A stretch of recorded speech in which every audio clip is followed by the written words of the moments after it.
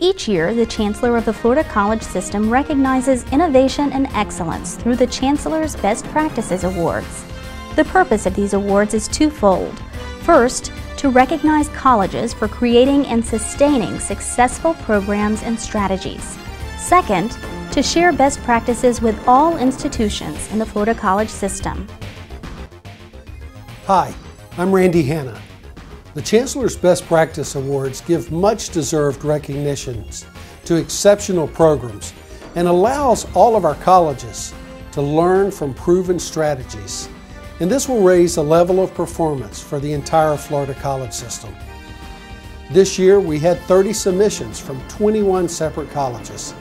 It was truly a challenge to narrow down the list because all of the submissions were excellent. After much deliberation, we identified 4 best practices that I'm proud to announce today. The Chancellor's Best Practice Awards are selected based on 6 criteria. First, does the program show results that were or could be sustainable over time? Second, does the program set new standards or introduce innovative practices that align with the college's goals?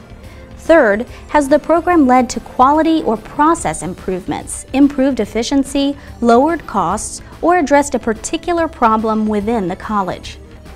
Fourth, have the program's outcomes been evaluated and documented using sound methods?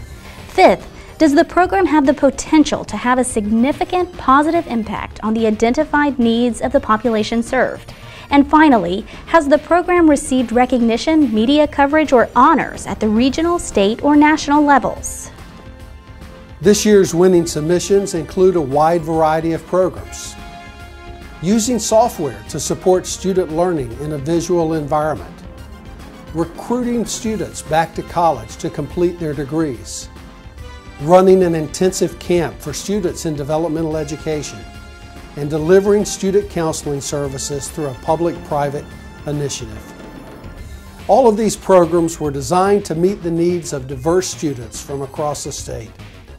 I am extremely proud of the faculty and staff at our colleges who have worked tirelessly to bring our colleges these unique opportunities.